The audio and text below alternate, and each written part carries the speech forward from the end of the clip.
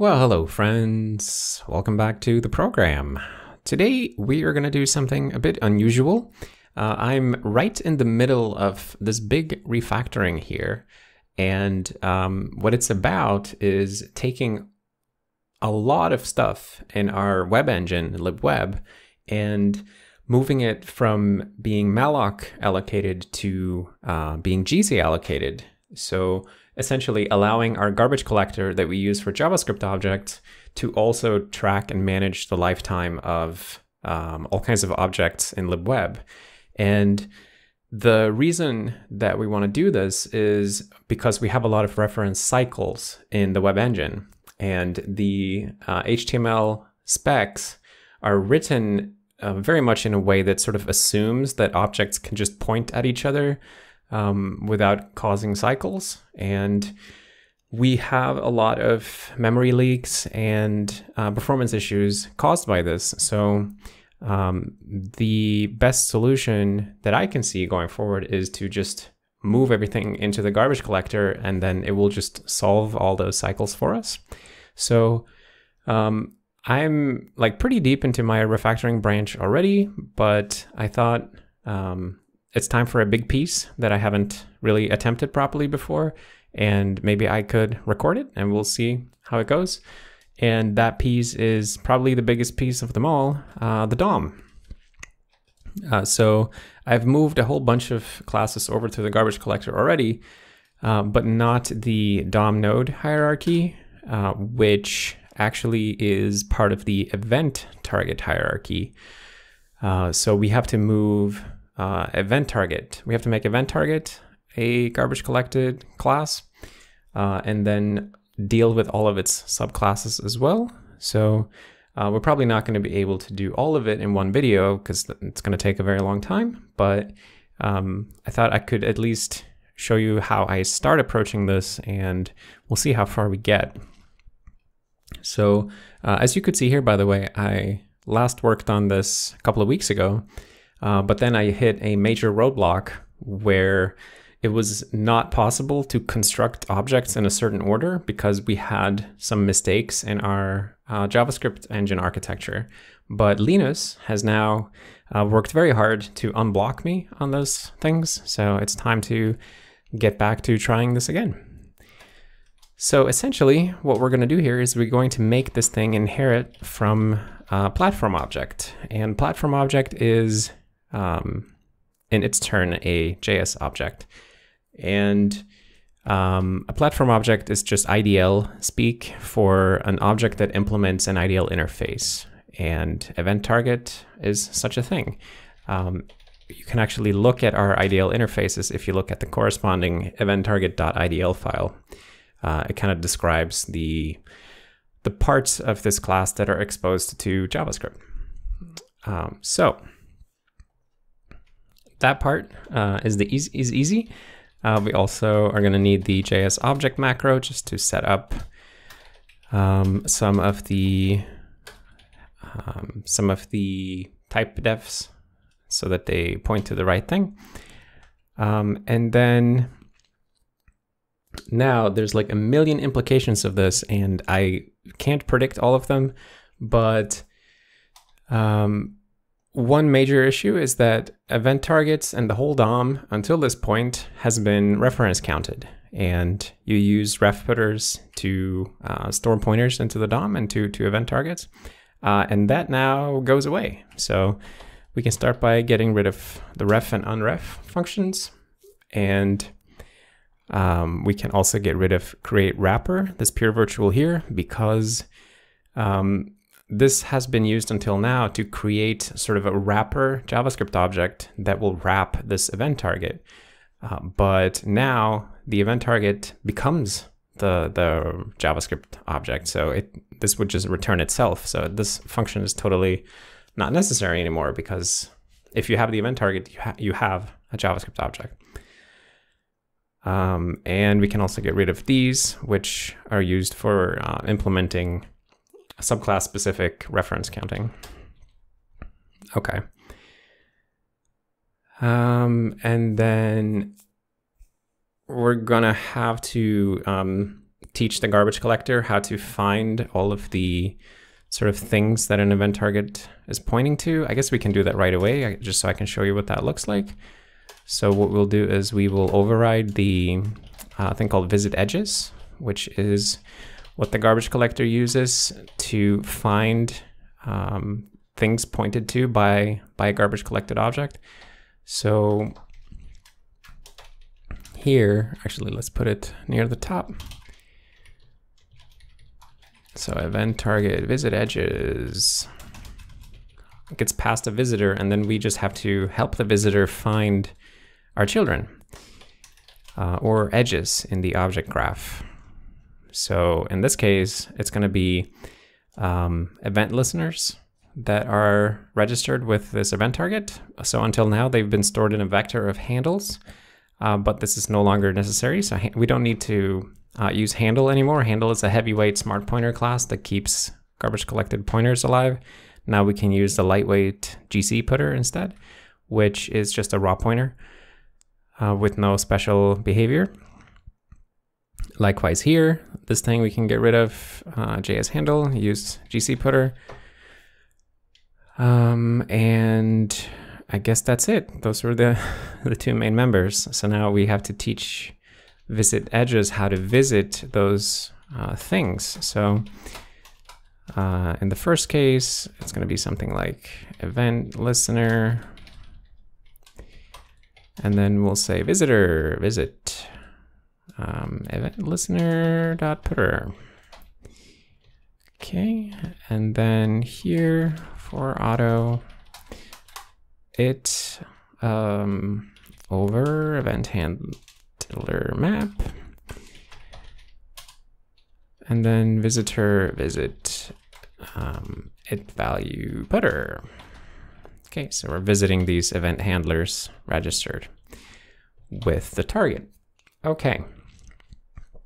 And now our constructor, we can't just default it anymore because I guess it needs to call up to the base class with something. I think we need to pass a prototype actually. So in our case, we need to pass the event target prototype, which we can only find via the window object. So at the moment, we're going to have to grab it from there. And we will call up to the platform object base class constructor. And we use this technique to fetch the event target prototype. And we also have to specify the class name here, just so that it goes into a cache where we cache the prototype. We create a prototype object the first time it's accessed, and then we cache it with this name, and this just allows us to find it again next time. And then, oh, I guess I need to actually include event target prototype. And this is not what the constructor looks like anymore, so let's update that.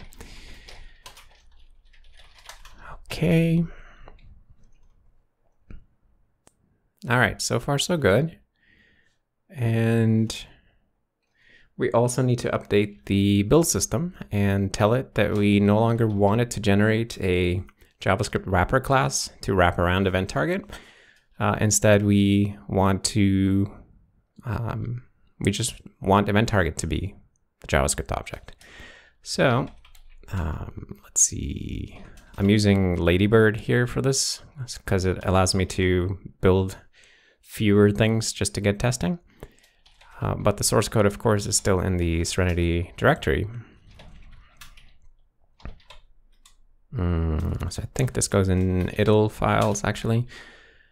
Event target. So we're going to say no instance, which means that we don't generate a JavaScript wrapper for the instance object. And actually, we also need to do this for everything that inherits from event target. So I guess we might as well get cracking on doing those as well. So like DOM node, no instance, element, everything that ends in element right here.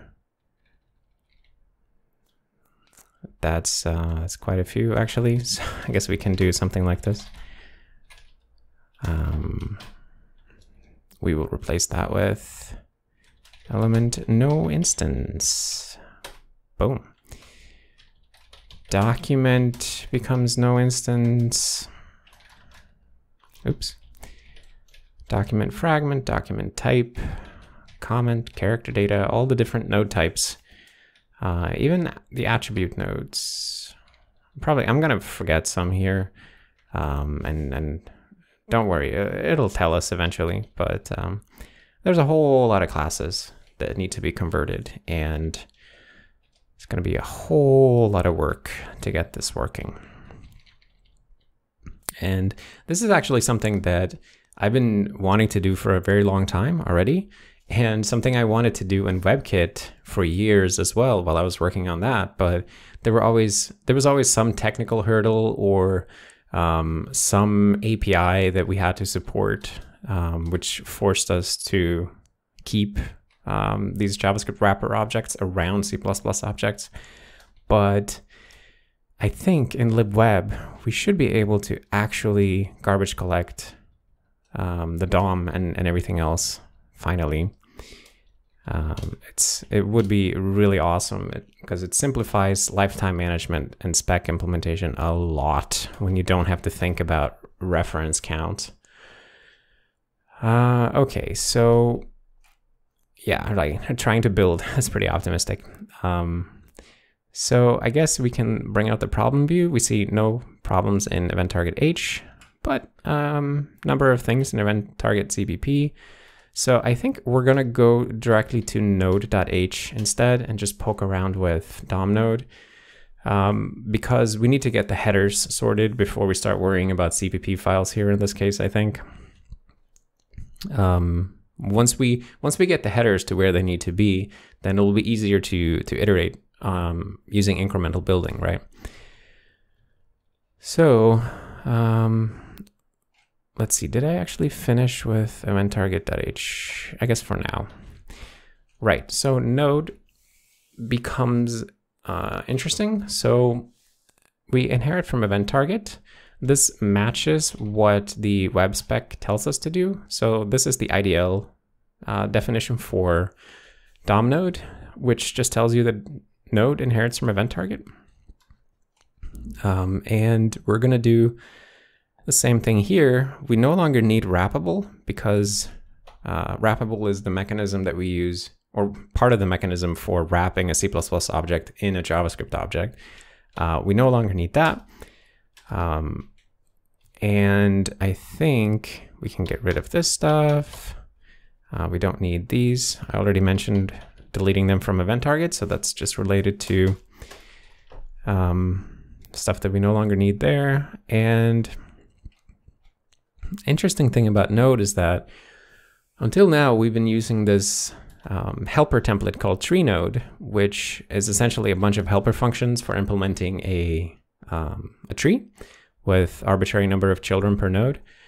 But now we're going to stray so far away from TreeNode, I think, that it might actually make sense to not inherit from TreeNode anymore,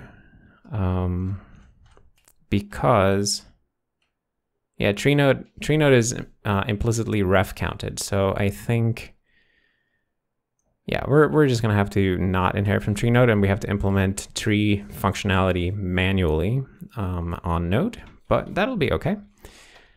It simplifies the inheritance hierarchy significantly here, as you can see. Okay. Remove last ref also goes away basically because there is no longer such a thing as going from 1 to 0 ref count. If you want to do something on destruction, you'll do it in the destructor. So we can nuke that. Or you know what, I'm gonna leave that one there, but I'll say fix me, move cleanup to the regular destructor. Yeah.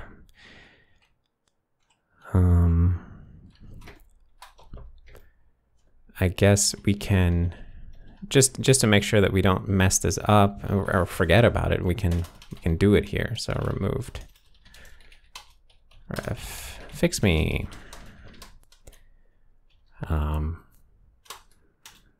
Clean this up. Okay, so node.h. We need to probably yoink a whole bunch of stuff over from tree node. We're just gonna steal it, the things that we need. So we don't need the reference counting stuff, but everything else we can kind of just start by taking, I think. And tree node uses the CRTP pattern, so we are gonna have to despecialize or whatever the templates code a little bit, but it's not gonna be too painful, I think. Let's just put this here by the bottom of the public stuff. Okay, and don't need the ref count anymore. Don't need these debugging things. Definitely don't need that. And all of these can just be node, I think. In fact, we can even use JS GCputter just to be extra explicit that these are garbage collector pointers to garbage collected memory. And let's put these at the very bottom here as well of the private section. I don't know why the protected section here has a bunch of things. It's a little bit strange. Anyway.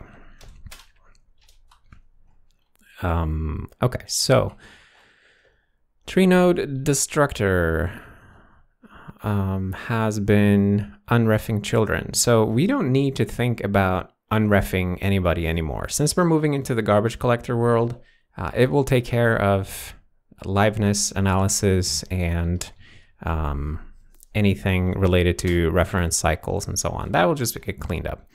But we do have, since we're using CRTP, we do have a whole bunch of T now that we inherited from T-Node. So there's going to be like T const amp in a bunch of places. Let's see if we can we, how do can I just turn that into node maybe? Yeah. Node const amp. Okay, T amp.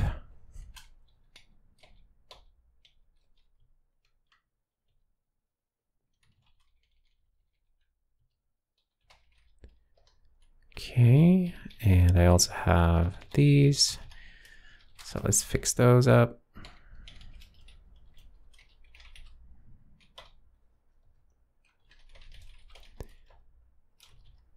I guess everything related to tree node we'd also need to fix.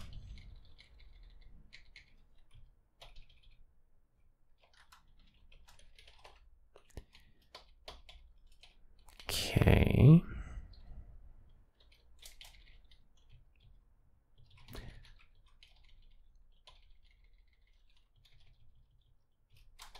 Oh, I'm not doing this right.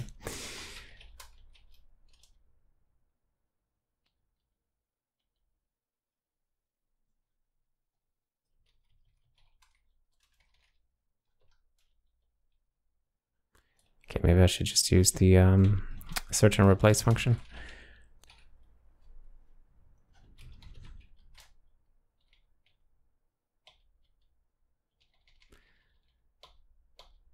Okay, here we go.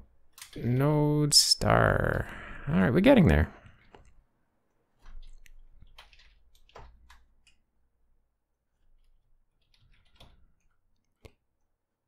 Okay, and then these are now need a little bit of extra syntax here just to make these getters work with GCputter for now. Okay, how many errors do we have in the file? 39 problems. Yeah, but they're all simple things, so.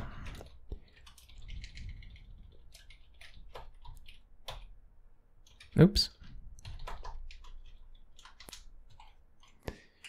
Don't need you.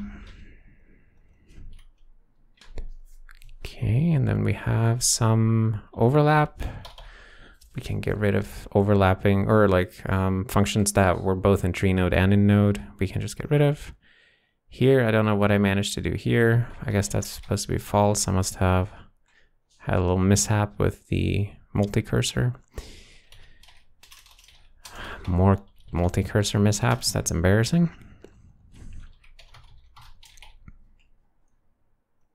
Yeah, I don't know how I managed to make those things, but okay, now the remaining issues are we have append child and remove child. So I think we can probably just nuke those. Yeah, that should be okay. All right, so what else happens next here? Now that we have, at least CLion is not complaining about anything in Node. So let's go and look at one of Node's subclasses after, of course, we do the JS object macro. So element is the most common subclass of Node. Oh, actually it inherits from parent Node. So we're gonna have to get involved here already. That's fine. So parent Node is, I think in the spec, it's a mixin. Parent Node IDL. Yeah, it's an interface mixin, but of course, since C++ doesn't have mixins, we just use a basic subclass or extra class for the mixin instead, and we inherit from that. But it's supposed to be a mixin, but it doesn't matter in this case. So I guess we can do this just to be tidy. And then it doesn't have any members, so it doesn't need any special integration with telling the garbage collector visitor what to do. And we can instead jump further down to element. And I think these are actually other mixins that we're also inheriting. So yeah, that's what we do for mixins, is that we just we yoink in functionality via inheritance. And you can see here for parent node, we don't use CRTP because it's just used as the base class. But for these other two, we use CRTP so that it knows which class we're instantiating the mixin for. Okay, so element is a parent node, sure. And we can get rid of this stuff. And I have to add a visit virtual void visit edges, because Node definitely needs to communicate to the garbage collector about all the different things that are reachable from this node. So let's see if we can sketch that out right away here, just to see what that would look like, because it's kind of interesting.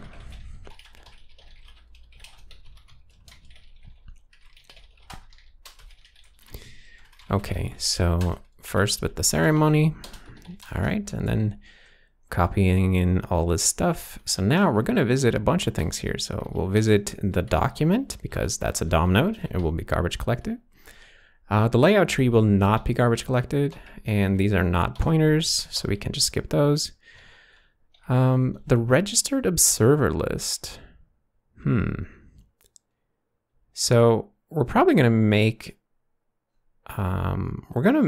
at least a mutation observers are gonna become garbage collected eventually. They're not garbage collected yet. So for now, we can just leave these alone. But I think eventually we'll have to come back here and visit the mutation observers and registered observers stuff. But all of these we definitely have to visit. So like the children, parent, and first and last child, next and previous sibling. All of those things, all the different pointers around in the DOM tree. Okay, that's pretty cool. Maybe we should put this in a GC-putter as well, just because it is. GC-putter, by the way, there's also a corresponding non-null GC-putter for pointers that are not allowed to be null. And these are really just raw pointers wrapped in a fancy named template struct. But the reason that I added these gcputter templates is so that we can at least communicate visually between us programmers that something is a GC allocated thing, or something, a function returns a non-null GC allocated pointer instead of just returning, you know, a document star or a document amp. You can have like more type information, even if right now it's only used by us humans. In the future, we could do some kind of static analysis based on this stuff, but right now it's just for us. And just kind of thinking ahead a little bit with that, because now seems like a good time to introduce such a thing. All right, so going back to Element, let's see what we need to do here. So Element has, well, so it already has a bunch of fields that are garbage collected, and until now we've been using JS handle to hold them. So these will just convert to gcputter. And actually this makes me wonder, element CPP. Are these M attributes? Yeah, they're created in the constructor already here. So we could actually make them non-null gcputter. Okay. Inline style, not all elements have a style attribute, so that's definitely a plain gcputter. And then M attributes is no longer a handle. It's a non-null gcputter, so we have to call .putter on it instead. Like these little peculiarities. Okay, and then let's see.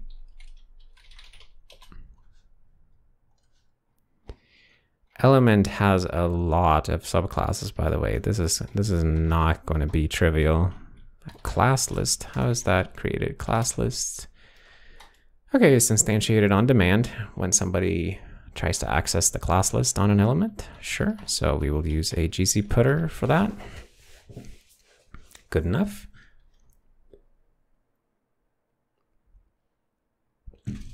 Okay.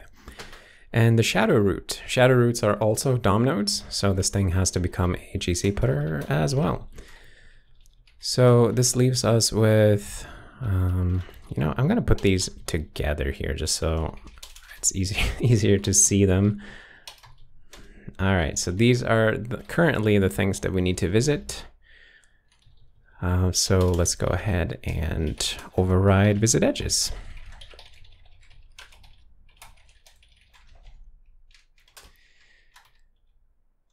Okay, and implementing visit edges correctly, by the way, it's very, very important, because if you miss visiting something, that means that the garbage collector could delete the thing prematurely, which could cause use after freeze and just generally unpleasant behavior. So it's very important that you actually visit everything in visit edges, and it's one of the kind of sources of hard to track down bugs in our garbage collector implementation, and I don't love that. But in theory, it should be possible to do static analysis to verify that anything that needs to be visited is visited. And certainly now, if we become better at using these specific types to annotate which things are GC allocated, such static analysis would be easier to implement, because you could write a thing that checks, oh, do you have a gcputter member? If so, that member has to be visited by visit edges. Anyway, right now we don't have that, so we just rely on the good old honor system. So let's see. Yeah.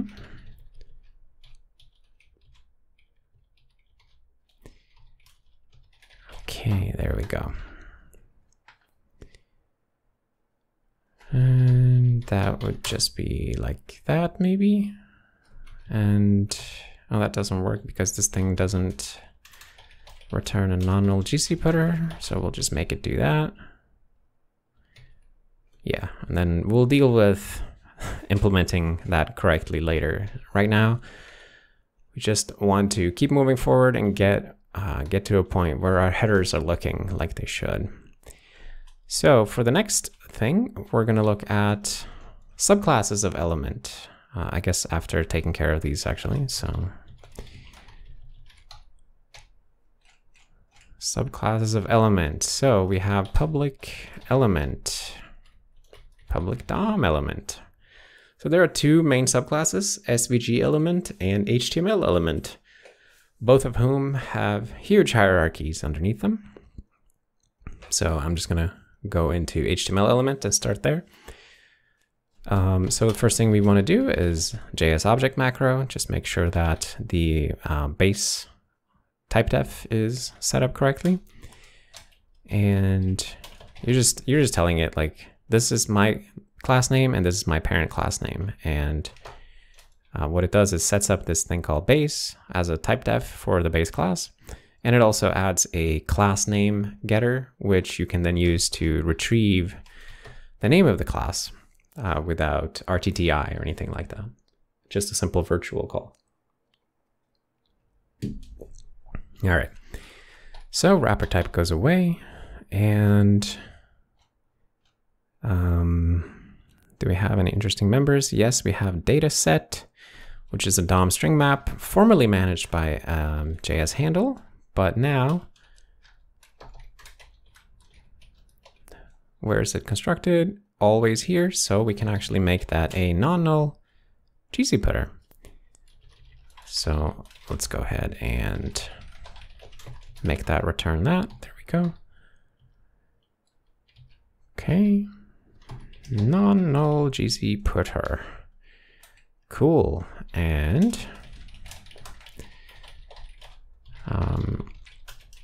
so the reason that I'm doing the visit edges function right away for these classes is that I don't want to forget that. So it's easier to do it when it's like really fresh in the memory instead of going back over these later and trying to identify everything that needs to be marked.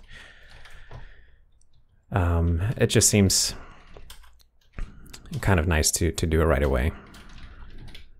So visitor, visit data set. All right, let's visit that data set. Make sure it gets marked.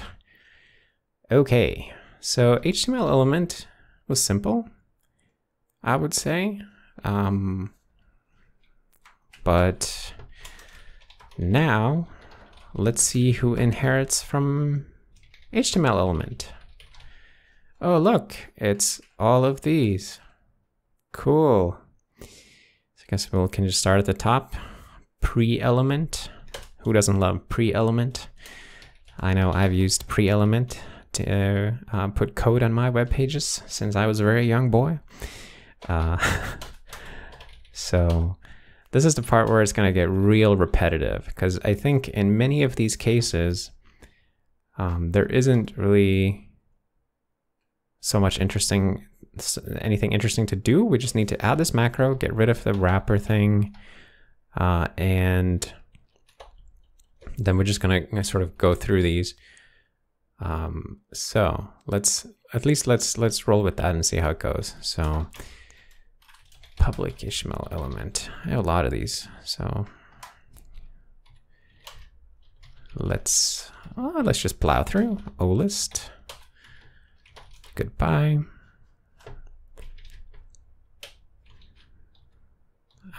Browsing context container. I guess that's inherited by iframe and frame elements. So it's just for elements that may have a nested browsing context inside of them. Or browsing context is like spec language for frame. And let's just be good boys and do the little macro thing here. But it has nothing to mark. Just has a ref footer to browsing context, which is a C++ object that we don't need to garbage collect, at least not at this point in time. So I think we're good there. Let's look for more. Anchor element. Who doesn't love anchor element? One of my favorite elements. That's the A element. The full name of A is anchor. So HTML anchor element inherits from HTML element. Very exciting. Get rid of that. And again, here, no members, so nothing to mark. So we can just carry on. That's very good. All right, area element, another one of those 90s HTML elements used for creating image maps. No interesting members to mark, so this part should be pretty straightforward. Okay. BR. I don't know why. It's just fun to see all the different elements that we are visiting. It's kind of funny. Like, I've written so much HTML in my life, and I mean, I've also worked on web engines, but it still amuses me somehow that like all of those HTML elements each have like a corresponding C++ class that that we have to implement the element. I don't know why. I don't know why it's funny. It's like HTML is a language I learned as a child, so it just seems funny to me that these things have C++ classes. And let's see. Dun, dun, dun, dun, dun. Base element.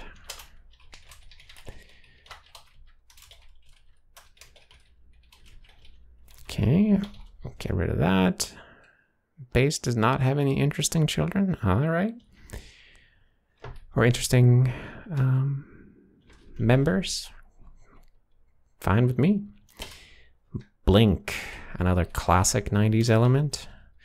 One we have actually implemented ourselves, although the implementation is a little bit janky as I recall. I can probably improve that.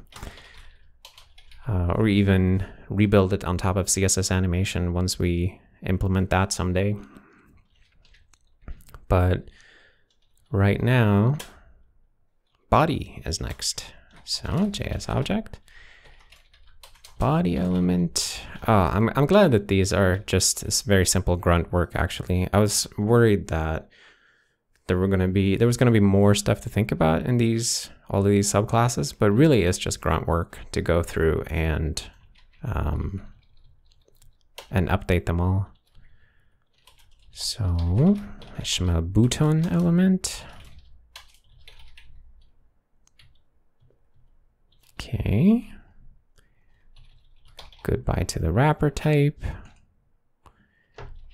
All right. No interesting members. That's good.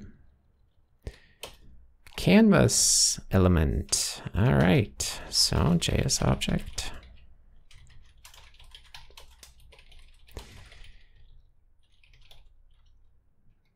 Okay, and the canvas element has a rendering context, which in turn holds on to either a 2D or 3D WebGL rendering context. Now, both of those are going to become garbage collected eventually, but right now they are just C++ objects still, so we don't have to mark them at this stage. So this is just like all the other elements to have no interesting fields. D-list element, like the absolute lowest tier of celebrity elements. Because I don't think there's an E-list element, so this is as low as it goes. Data element. All right.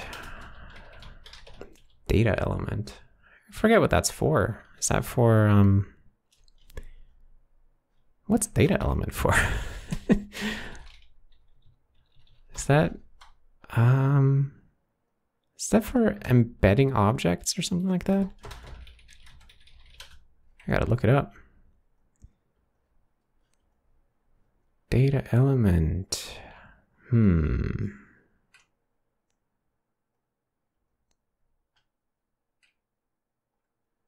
The data element.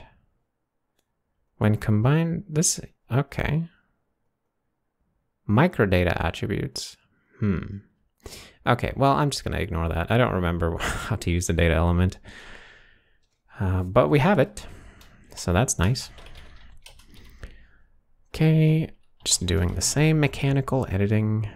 Data list element. Okay.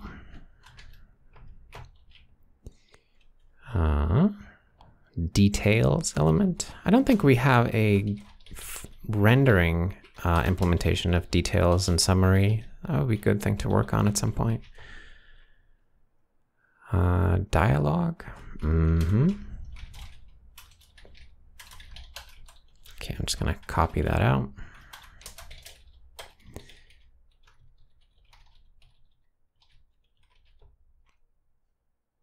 Okay. Directory element, I don't know what that is. But we have it. Apparently it's marked obsolete, but required according to the spec. Okay, div, here's the workhorse of every browser engine. Okay.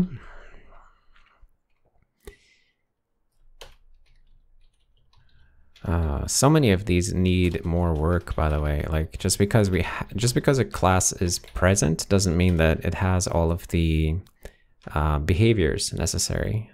A lot of these are sort of placeholders almost. Okay.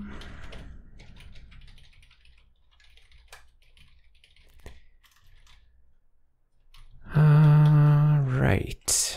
So field set, also no interesting fields despite being a field set element.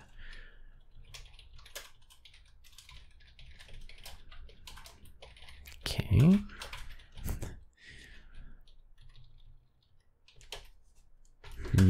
Okay, form element. I feel like form element feels like this kind of element that might have something special going on. Like some kind of something. Oh, look, it has a vector of weak pointers to associated elements. That's kind of cool. I forget how that's supposed to work. Yeah, add associated element, remove associated element. So I think elements sort of add and remove themselves from being registered with the form as they go. So this would probably be better as a GC putter. And then we're just gonna mark these fellas. So finally we get to write another visit edges function.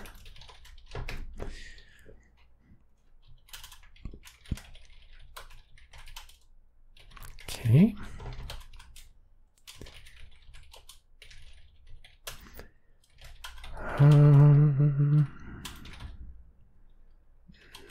Oh, we have to iterate.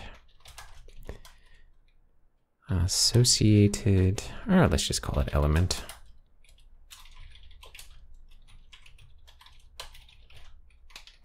Okay.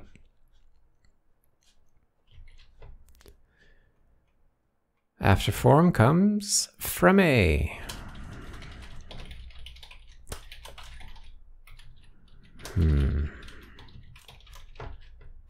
Okay, and then frame set. I guess maybe I could edit these in the find window, actually. I wouldn't have to research every time.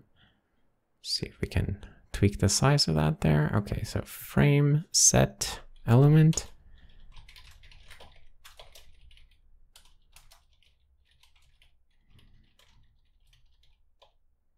Okay. HR.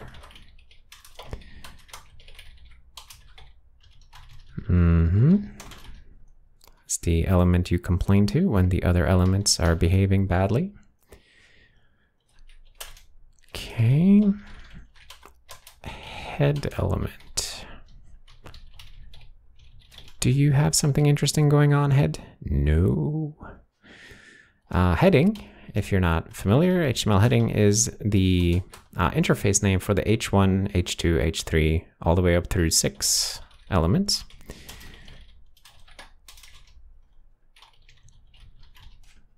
Okay. The HTML element in the HTML namespace. Right, inherits from HTML element.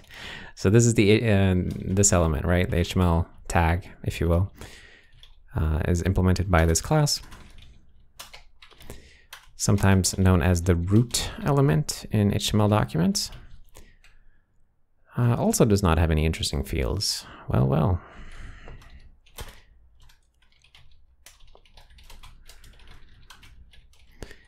Okay, get rid of the wrapper type def.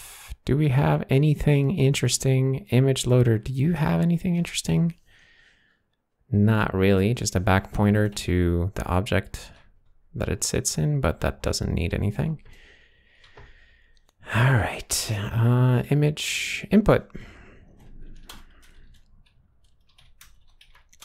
Our input system definitely needs some love to support more input elements in general. I didn't write that in the right order. And also, we need to get better at switching between input types, because I think if you make an input element, you can update the type attribute. You can do something like this, right? Input type text. Now you have a text box, and then you use JavaScript to switch this to button, and it needs to like switch over to a button. I'm not sure we implement that today correctly, so it's something we should probably do better. Okay, so do you have any interesting fields? Yes, text node, finally something. And also a legacy pre-activation behavior checked element in group. That was hard to say. So we have finally some things here to mark. gcputter to a text node and a gcputter to another input element. So I'll put those like that. And does anybody inherit input element? I don't think so. No, not possible because it's final. So we will make a visitor function. And let's implement it. So we have our visitor, and we will visit the base class first, make sure that all of the base class stuff gets marked. And then we will also visit these. Cool. Okay, back to this grind. We were on input element. Now for li, the list item element.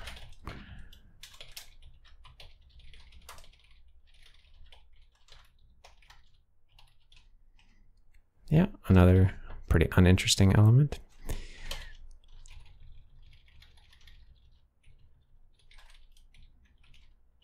Maybe I can do it like that.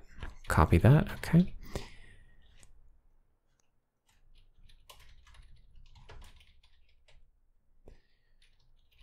All right. We are working our way through here. It is... Oh, we're on L at least. All right. Does link element have anything? Nothing. Garbage collected. All right.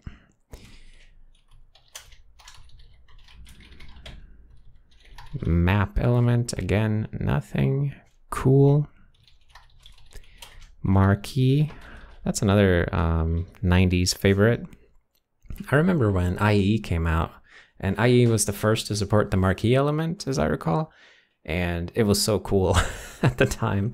Like the coolest effect we had before marquee was blink, and then we got marquee. And I don't think we support marquee and Serenity, or do we? Marquee, marquee pane. No, I don't think we do. Another thing that we might be able to do in terms of CSS animations once we have that. I think right now it's just a dummy element that just exists because we're required to provide an interface class, but that doesn't mean that the element has the expected behavior. Oh wait, did I have this? Yes. Okay.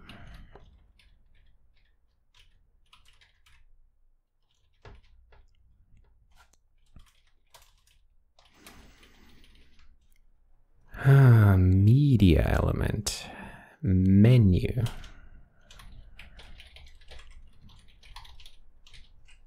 Okay, well, we're gonna make it through all of these. It's just gonna take a moment. HTML Facebook element. All right.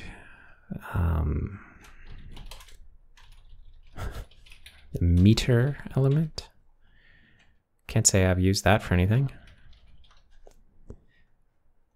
Same thing with mod. I don't think I've ever used mod either. Other than maybe making a test case for mod at some point. OList. Oh, that's one of the early ones I did. Just ad hoc. All right.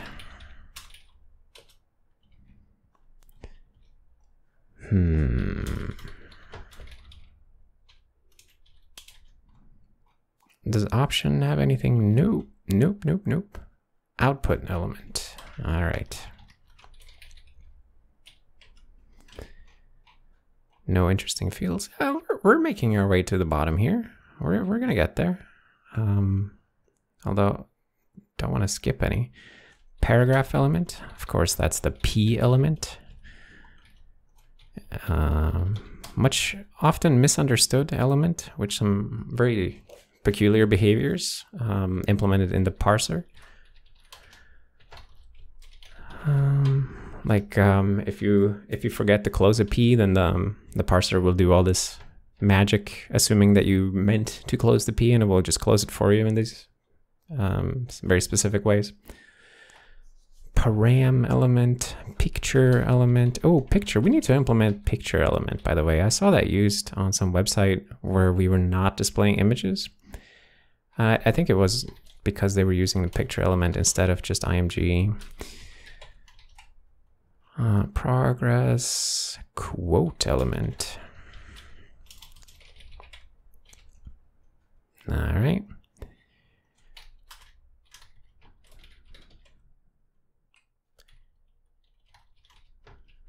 So script element is likely to have some stuff going on. Yeah, so here we have at least 2 pointers to the document. So these are going to be GC putters instead of weak putters. So this is an example of something that becomes a lot better now, by the way.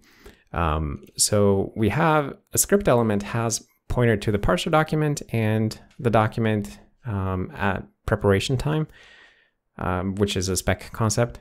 But previously we had to make these pointers weak because if we pointed to the script element from the document and from the document to the script element, or if they pointed at each other, then you can't have a strong pointer in both directions, right? Because then you would leak. So we had to always resort to this pattern of having like one strong, one weak, and bidirectional pointers. And that is error prone, let's say.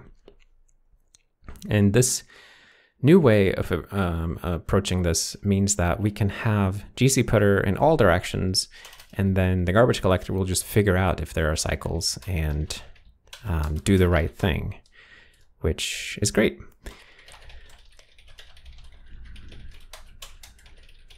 Okay, so let's go ahead and implement that right away for script element.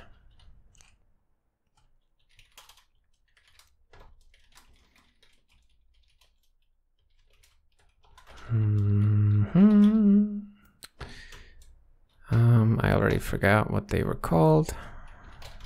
That's what they were called. Okay, visitor, sure.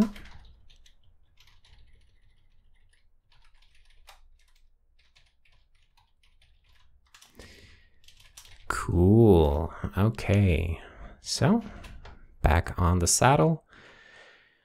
Back to select element. All right, what do you have for us, select element?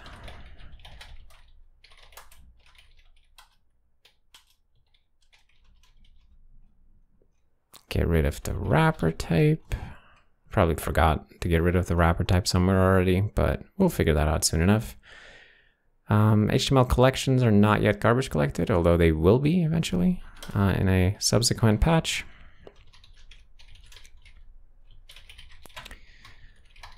Okay, slot element, easy peasy. Source element goes with picture, I think. Span, the second workhorse of modern HTML, or modern, non-90s, post-1990s HTML, I guess. Style element. Do you have something interesting for me? Yes, it has a handle pointer to the associated style sheet, which can now be a gcputter. So that means that we're going to need a visit function. I wonder if this is the most repetitive video I have made so far. I was definitely thinking originally that I was not going to record this because I thought this will be repetitive and also repetitive. But then I thought, you know what? JT was just telling me last week or the week before that, something like, oh, why don't you record a video when you do these repetitive refactoring tasks? It would be interesting to see what that's like. So here we are. Doing repetitive refactoring tasks. This is exactly what it looks like. Okay, so back on the horse once again. Public HTML element. A style, what's the last one? Yes, and now table caption. Oh.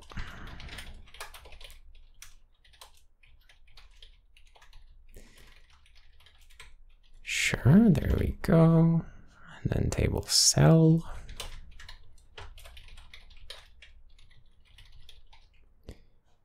Table col.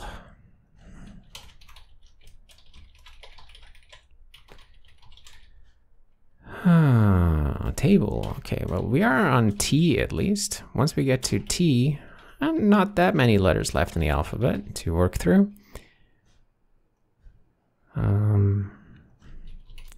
Especially not in the English alphabet, which pleasantly ends at Z, unlike the Swedish alphabet, which goes on for another 3.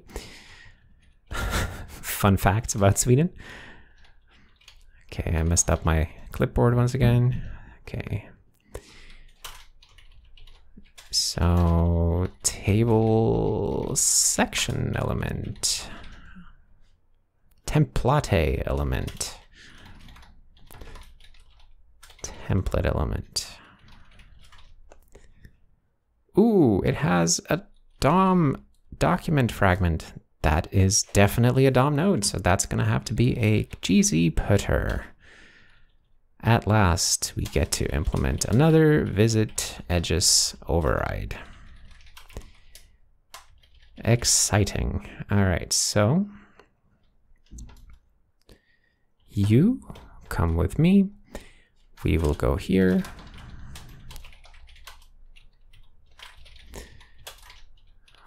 Base, visit edges, visitor. And then you will also visit content. Okay. So that was template. And then we have text area.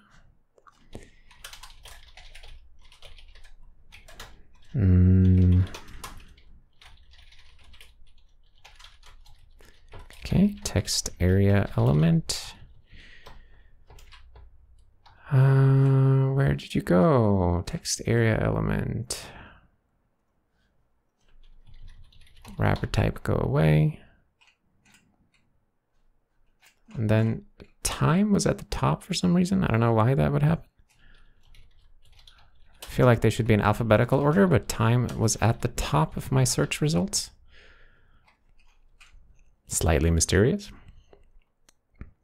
Text area, title element. Who doesn't love the title element? I'm still not completely sure, by the way, when we should update the title during parsing, that a window title. I'm sure it says in the spec somewhere exactly when it should occur, but I don't think I ever found a straight answer to that question. Let's see, track element. Now we are back in the esoteric elements. Oh, wait, we only have 2 more left. Oh my goodness. That's so exciting. UList and finally unknown element. Unknown element, of course, goes on the HTML iceberg if you have ever managed to instantiate an unknown element. Okay, cool. So I think we did at least the direct subclasses of HTML element we've done, and that went okay. How many subclasses of SVG element are there? So there are 2, but then I bet SVG graphics element has more subclasses. Yeah, it has more. And then,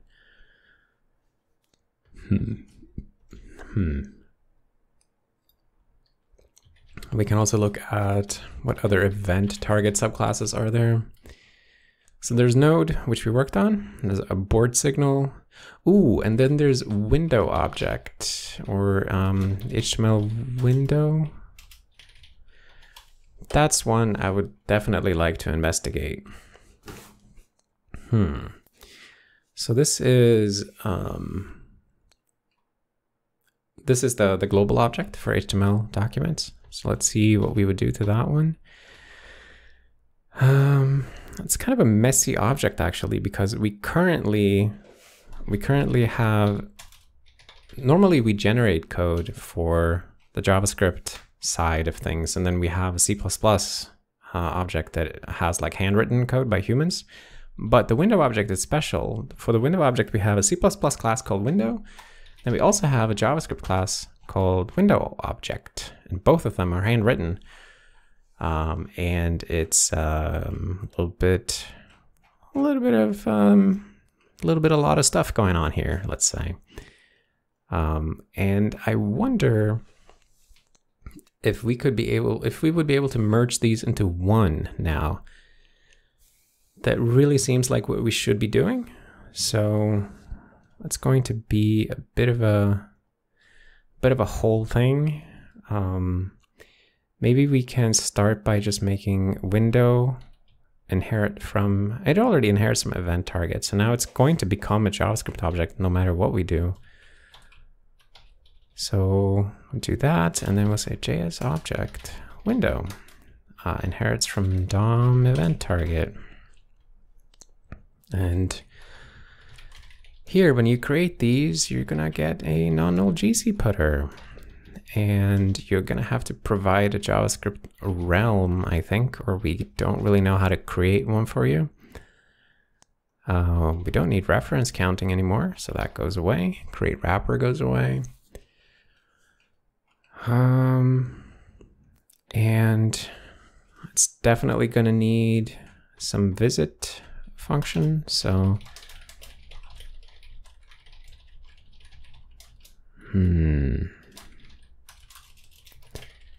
yeah, so we'll go like that. Dum dum dum. I'm just gonna sketch this out to see how it goes. There are so many classes that we need to tweak up, just like we were doing for the HTML elements. We do have to do the same to the SVG classes, and then also to a board signal and now window object. So let's see what we can mark here. So this guy we can mark associated document is now a DOM node. Wrapper, that's interesting. We're not going to have a wrapper anymore. So all of that stuff is actually going to fold into here. So I guess we should get rid of that. these guys are going to become garbage collected objects eventually, but right now they're not, so we'll leave them alone. JS handle, that can be a GC putter, the current event. So I will yoink you up here just for overview. Okay, idle callback. What is idle callback? It's a ref counted right now. That's probably okay. Maybe that is something that wants to be garbage collected eventually, but right now it's not. Okay, so right now we just need to visit these two at the very first cut. So let's do that.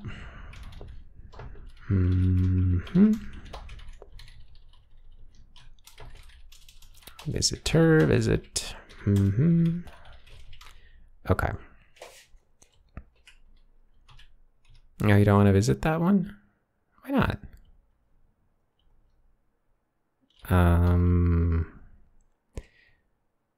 Not sure I understand your objection. Visitors take cell star or cell amp. You can see document because you have the include.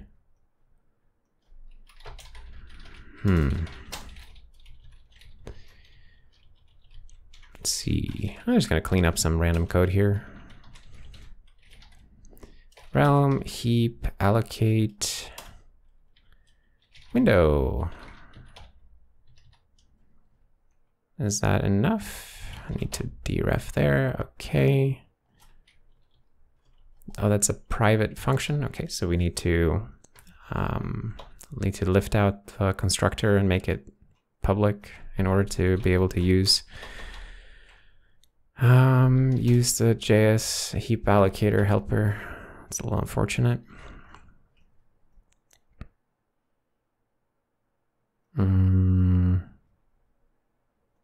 Wait, we're not related by inheritance? What are you saying?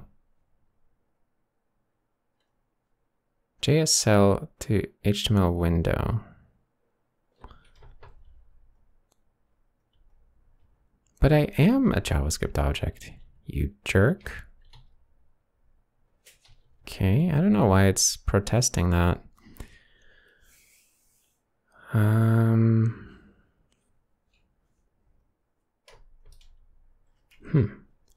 Okay, well, I'm sure that we'll eventually figure out the reason for that complaint. In the meantime, we can do something like document.preferred window object. Actually, that's kind of a heap. Oh, wait, document has a heap already. Doesn't it? Why can't you see this? Like, why is...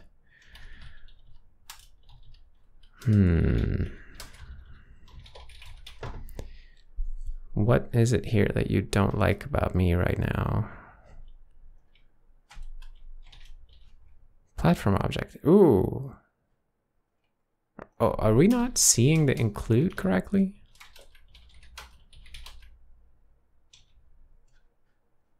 Okay, was that the whole problem? It was. All right.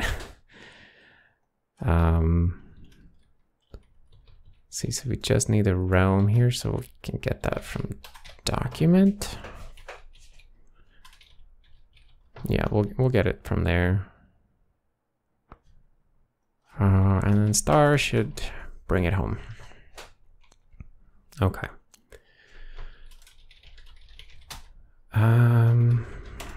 Here, what did we pass to event target? I already forget. The window object. Oh, right. So that we can find the prototype. Well, the window object is me. Oh, shoot. Right. So when you're creating the window object, event target is not going to be able to find the event target prototype from the window object. So we're going to need a different constructor specifically for Actually, maybe it's okay to only have this constructor because nobody instantiates event target directly. Everything, there are subclasses of event target, but nobody ever creates an event target directly. So I think no object that we construct is going to initially have the event target prototype as its prototype. So maybe that's okay. We can just set it up with, what do we do? Can we do something like heap? Can we get to the realm? No, we can't. We need some prototype to have as the initial prototype, or can we make it prototype less object?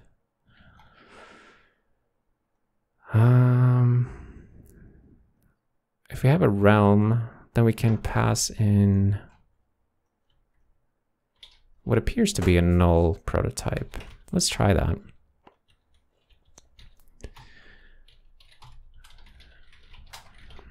So let's say realm and, oh wait, that's one step up.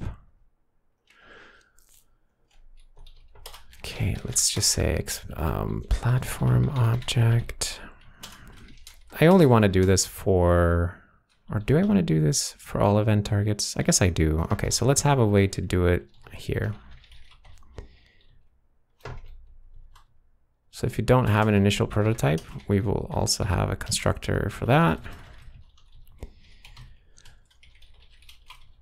Okay, and that will call up to JS object realm null putter. All right. So we can use that when we instantiate event target. Realm, right? Okay. And we'll also have the empty one. Okay.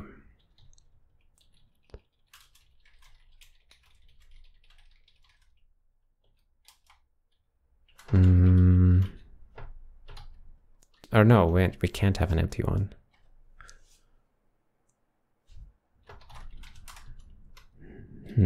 No, okay, let's do it this way. That's fine. So everybody has to provide a realm. We'll work it out somehow. Okay, so when we're constructing the widget, the window, then window has to communicate to event target. What are we passing up? We're passing ourselves. No, we don't want to do that. We just want to pass up the realm then. So we'll have to take the realm here. Okay, and then we need a constructor for that because the realm gets created before everything else. That was one of the big things that Linus unblocked, was making sure that we can get to a state where we make the realm first and then other objects can come in after that. This whole construction order has to be very intricately compatible with what you're trying to do. So let's see. Bum, bum, bum. I don't know if you actually need to have two separate constructors here. I suspect that this constructor could go away. Maybe I can even make this a delegating constructor at this point. Or, no, wait, it wants to store the associated document. Right. So I guess it can't just delegate. But I can do this. I can do this. Okay.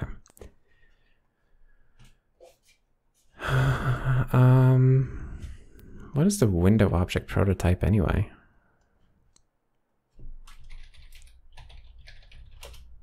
Window prototype. Oh, so that's a thing. Huh. I didn't realize that was a thing. Window prototype.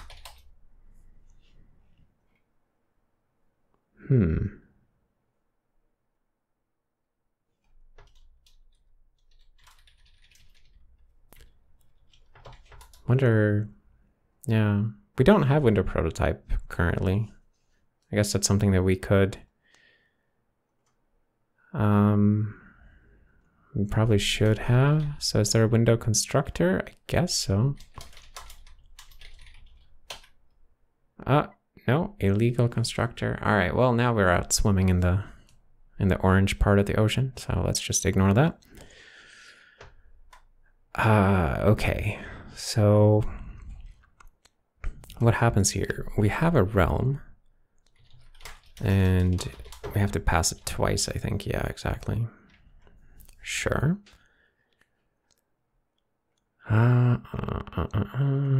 So normally we should be setting some kind of prototype, but event target doesn't set its own prototype anymore. So we're gonna have to manually do that. Fix me, should this be window prototype?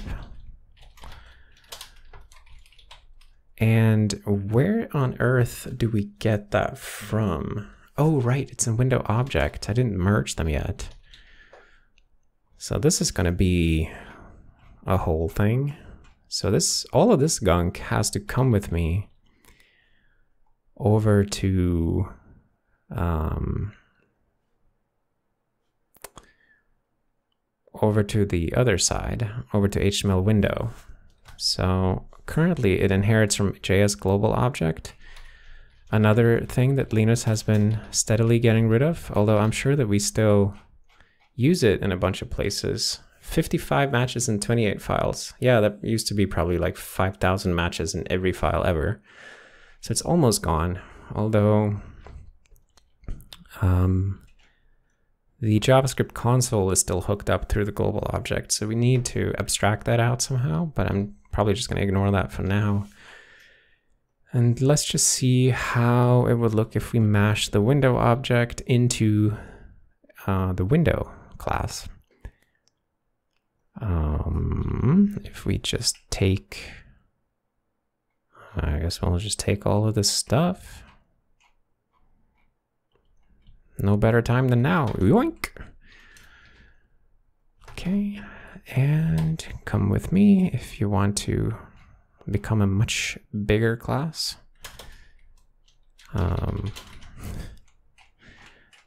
This is definitely a bit of a mess.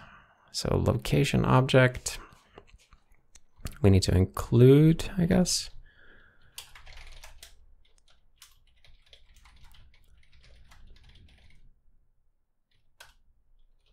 Okay. Wrapper, the wrapper goes away. There's no wrapper anymore. These are just putter. These are bindings location object. Yup. Incomplete type heap. All right, well, we can definitely include that. Lib.js heap. Okay, cross origin property descriptor map is in the bindings namespace. Is this a double declare? Cannot be redeclared. That's fine. Okay, ignoring that for a moment.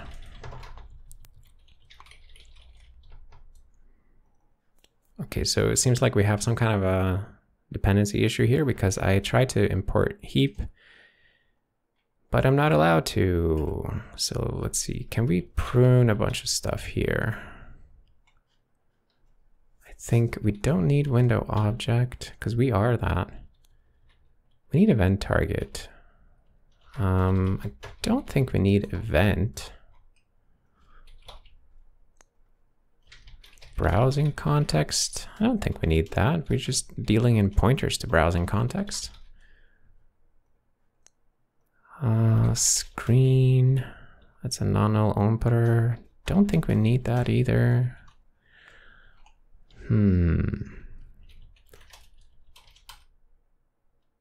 Incomplete type JS heap. Why you gotta be like that?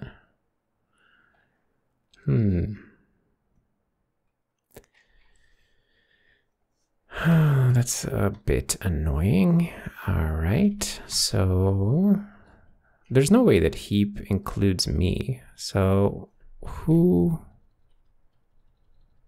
is yoinking in the heap thing? We are an event target, right? Okay, we're not allowed to take document out, but I feel like we should be able to if we make those things out of line helpers instead. So let's see if we can do that. So these should definitely be out of line so that we don't need to include document.h.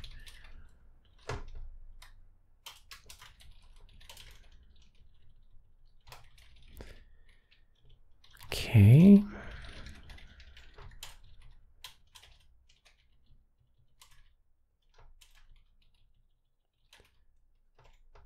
What don't you like? That's all good. All right. What's a timer handler?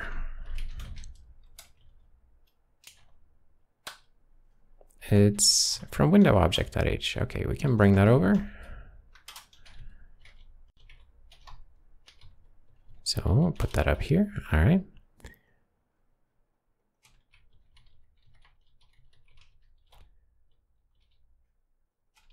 Okay, redundant parameter names.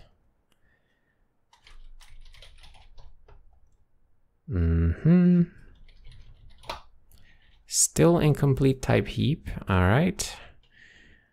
What else do I need to get rid of? We're not a wrappable anymore. Media query list. Why is that here? Because we have a function that returns a ref footer to it. Come on now. Animation frame callback driver. That thing needs to be here. Yep. Location object is just something we should be able to forward declare. Yep. So let's put that in libweb forward.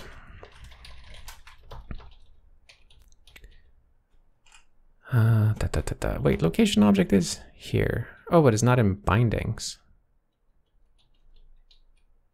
Or is it? Wait, hold on. We don't have libweb forward, maybe.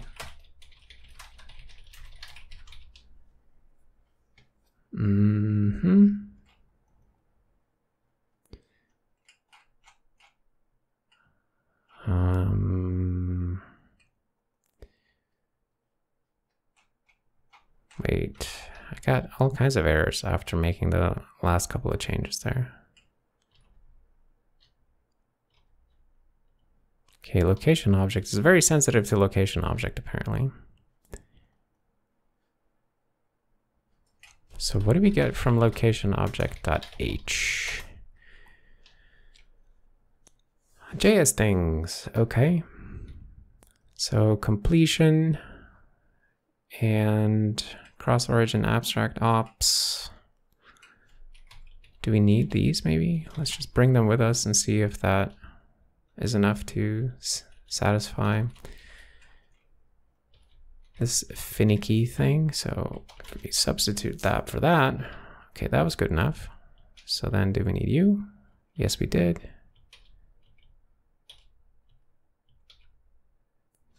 Okay, so this guy had stuff. And it's all just forwarding headers.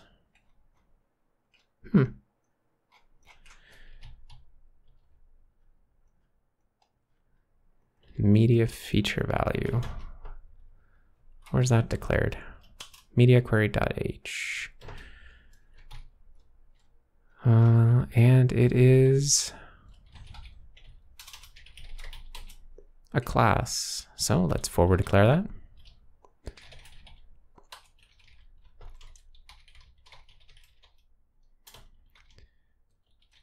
Web CSS.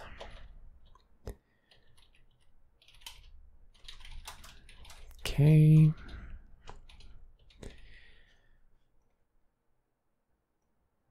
There you go. We can't use heap. JS heap. Oh wait, now I don't have it included even. So if I include heap.h, it's still incomplete. Why is that?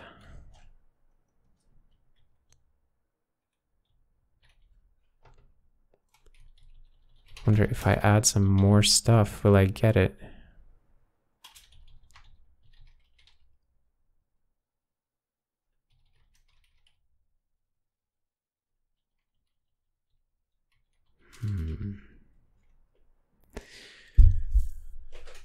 Okay. Well, if those are the only things messing us up right now, maybe that's not the end of the world. Let's see, window. Set wrapper, that can go away because we don't have wrappers. Did we need more stuff from window object? These are just initialization functions. I think we don't need this stuff. If I bring all this, will it just work on this side?